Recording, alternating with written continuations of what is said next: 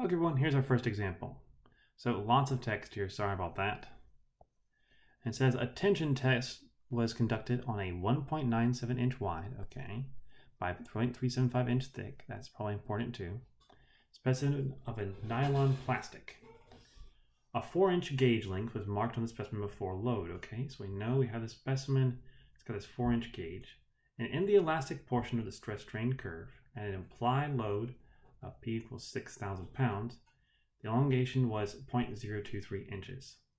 And the contraction of the bar width was measured at 0.004 inches. Okay, so here is our gauge length right there. There is the height of it, or width of it. It's 0.375 inches thick. We applied a force. It got longer and it got thinner. And we want to know the elastic modulus E, Poisson's ratio, as well as the shear modulus G. Well, let's see if we can do it. But before then, I'm going to give you a chance to try it on your own.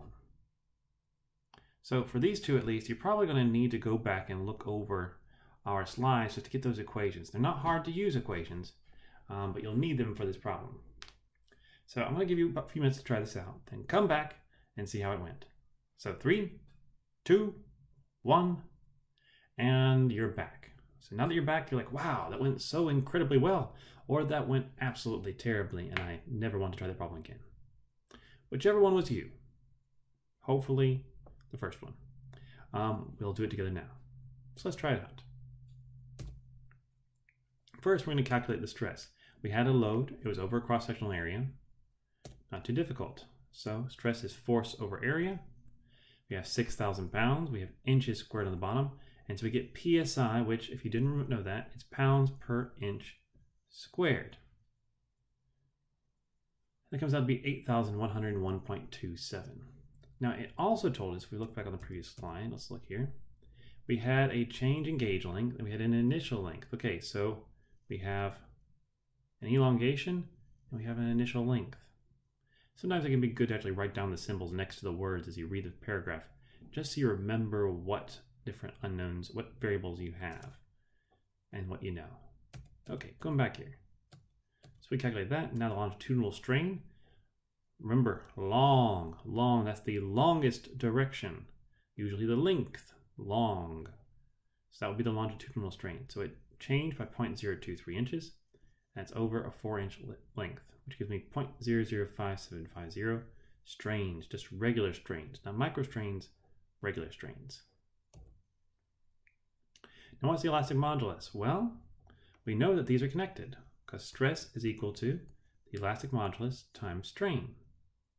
This only works if we're in that linear section though of the curve. So if you're looking at the curve, only this section right here, which is linear. Above that, it doesn't work.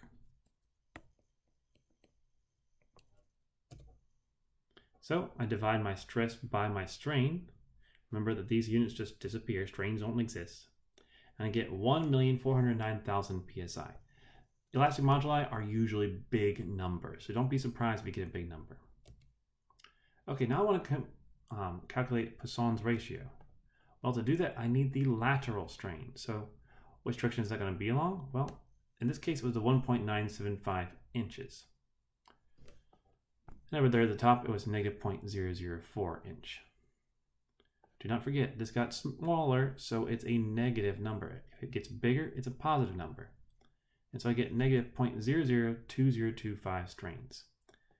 Now, perhaps you're thinking to yourself, well, that was for the, kind of like the height of it, but what if we had just done this one from here to here? Well, this would have dropped proportionally, and it would have come out to be the same number. So now we calculate Poisson's ratio. So negative of the lateral strain over the longitudinal strain. Strains cancel, and what you see is that Poisson's ratio is just a ratio. It has no units. If you somehow magically have units at the end, something has gone terribly wrong. It comes out to be 0.35.